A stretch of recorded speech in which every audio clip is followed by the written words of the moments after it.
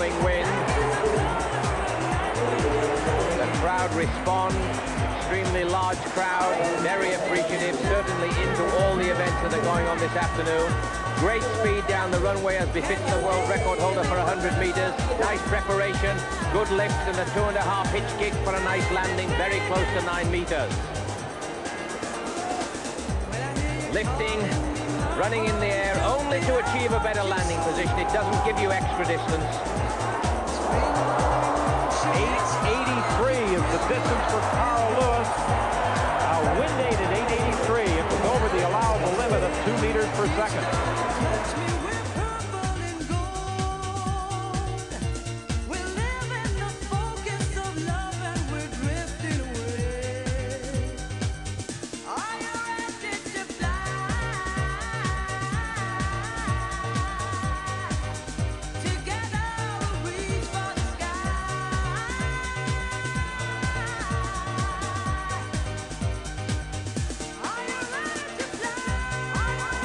Beyond the world record marker. Oh no, he gets the red flag. He must have stepped on the plasticine.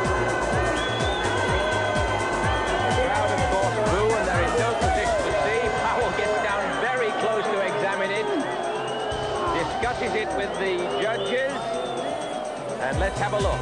Yes, I think there was an indentation in that plasticine, but my goodness, how close it was. A foul by Powell on what might have been a world record. We'll never know. The fourth round jump now for Carl Lewis. There's another monstrous jump. Does he get the white flag? Yes. They have a following wind and they're making the most of it. Remember, if it's over 2 meters a second, it is illegal. Great speed, nice preparation on the next to last stride, driving for height, beautiful flight in the air, pushing those heels out.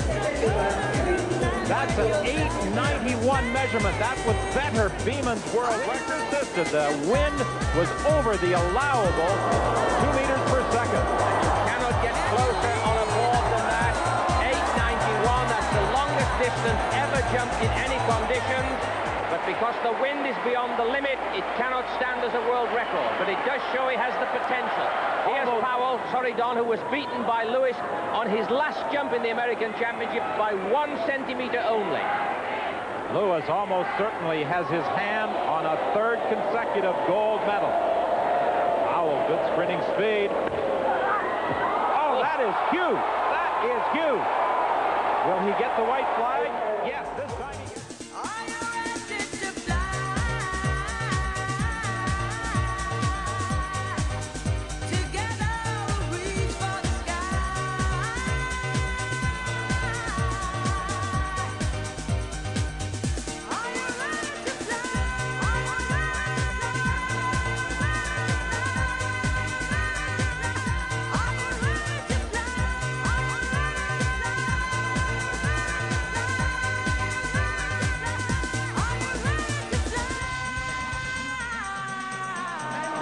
At the end of that jump, he really pushed his heels out beautifully.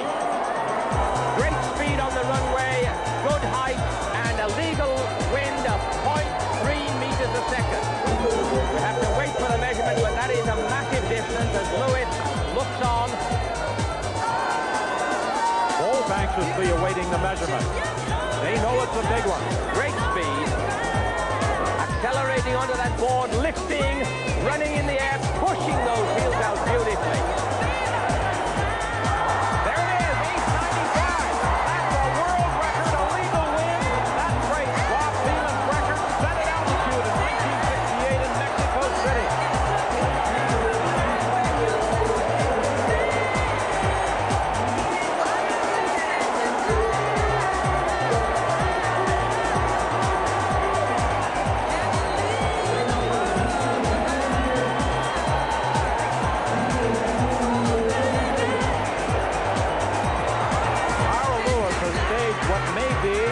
Greatest jumping performance ever. He's in the 5th round. 895 is now the new world record. Can Lewis better it? Oh, that's going to be close. That's another huge jump by Lewis. What consistency? 868, 883, 891, and this one. Again, tremendous. speed from the world record holder for the 100 meters. Good preparation, great lift, and a fine leg shoot. How far is it? Lewis wants to know. So does Mike Powell. It's 8:87, not enough. Now Carl Lewis, one more opportunity to wrest the gold medal and perhaps the world record away from Mike Powell. Another tremendous jump by Carl Lewis. However, I don't think this one is going to be close enough.